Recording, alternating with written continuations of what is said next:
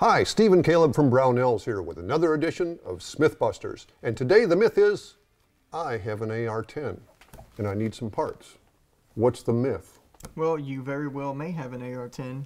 You very well may not have an AR-10. Odds are you don't have an AR-10. Most people who think they have an AR-10 have something on what's considered the AR-308 platform. So to kind of break it down, your AR-10 is going to be your Armalite specific. That's a brand specific. It's not, widespread like the AR-15. There's multiple different brands of AR-15s, a ton of them actually. And the AR-10 is not that. AR-10 refers specifically to the Armalite 308 pattern Right, rifles. it's not a generic term. Right, so what's the big deal? So the big deal is parts interchangeability.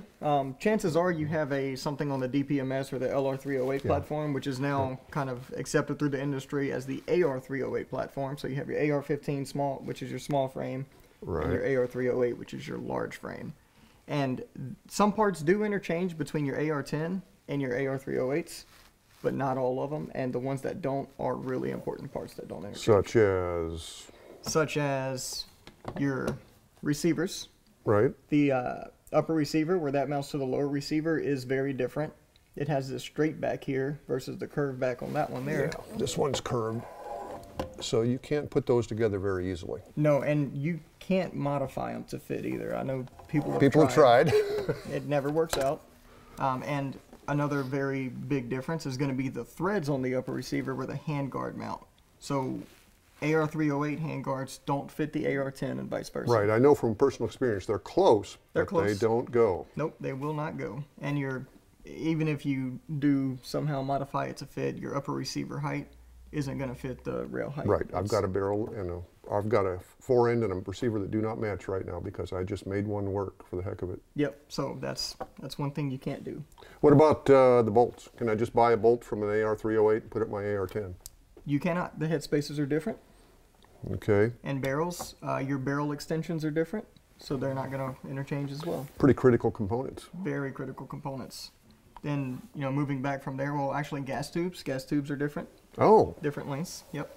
Okay. And then moving on from there, your buffers are also going to be different. So in your carbine, your AR-308 uses those short stubby buffers. Yeah. The 308s and the carbine buffers in the AR-10s use one that's resembles a standard AR-15 buffer. It's the same length. Okay. So that's two very different components as well. What about the internals, like the trigger and hammer and all that stuff? Fire control groups and some of the pins, things like the dust covers, those interchange. Okay. So you're good there. Okay. And other than that, pistol grips? Pistol grips are fine. Those will interchange. The extension tube is going to be the same, so you can use anybody's buttstock that fits that particular tube? Yeah, tubes are good. Castle nuts, end plates, muzzle devices, those interchange as well. Okay. Magazine compatibility? Magazine compatibility. So on the new AR-10s, yes. There are some older AR-10 patterns out there that use like modified FAL magazines. Yeah, and that goes way back. They get a little bit tricky. Those do not interchange, but all of your current production AR-10 stuff will interchange with your AR-308 stuff. But they were doing the AR-10 a long time ago. Yep. And they kind of went through some changes and iterations and mods that, well, you'd have to be almost a historian to know all of them. Yeah, I agree with that for sure. There's a lot of history there. So what do you tell somebody when they've got an actual Armalite gun? So if you have an actual Armalite gun, and you're looking for Armalite parts, not just the aftermarket parts, contact Armalite. Yeah. They'll be able to take care of you. If you're looking for handguards and things like that, there are companies that make Armalite specific stuff. So you'll just need to make sure you're actually looking at AR-10 parts versus AR-308 parts or DPMS pattern parts. I think the bigger problem is we have people that buy parts that say AR-10 and they're AR-10 specific, but they put them on their AR-308.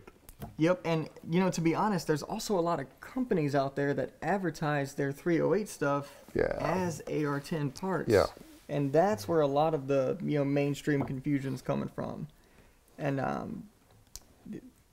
really don't know what to say about that other than, that's one of the issues. Okay. So it's not really a myth, but it's really something we wanted to talk about and kind of hopefully get rid of some of the confusion.